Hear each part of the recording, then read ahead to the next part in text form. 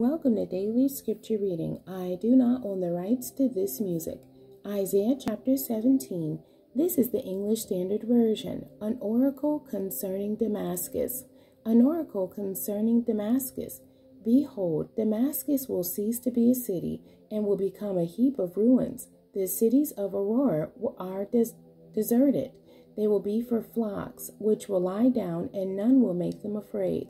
The fortress will disappear from Ephraim, and the kingdom from Damascus, and the remnant of Syria will be like the glory of the children of Israel, declares the Lord of hosts. And in that day the glory of Jacob will be brought low, and the fat of his flesh will grow lean. And it shall be as when the reaper gathers standing grain, and his arm harvests the ears, and as when one gleans the ears of grain in the valley of Rephaim.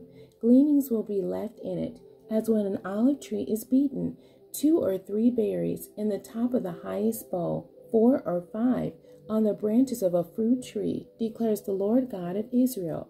In that day man will look to his Maker, and his eyes will look on the Holy One of Israel. He will not look to the altars, the work of his hands, and he will not look on what his own fingers have made, either the Asherim or the altars of incense. In that day their strong cities will be like the deserted places of the wooded heights and the hilltops, which they deserted because of the children of Israel, and there will be desolation.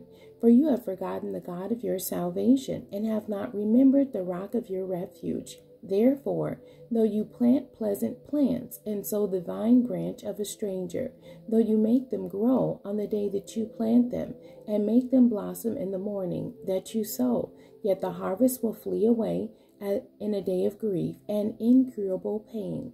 Ah, the thunder of many peoples, they thunder like the thundering of the sea. Ah, the roar of nations, they roar like the roaring of mighty waters. The nations roar like the roaring of many waters, but he will rebuke them, and they will flee far away.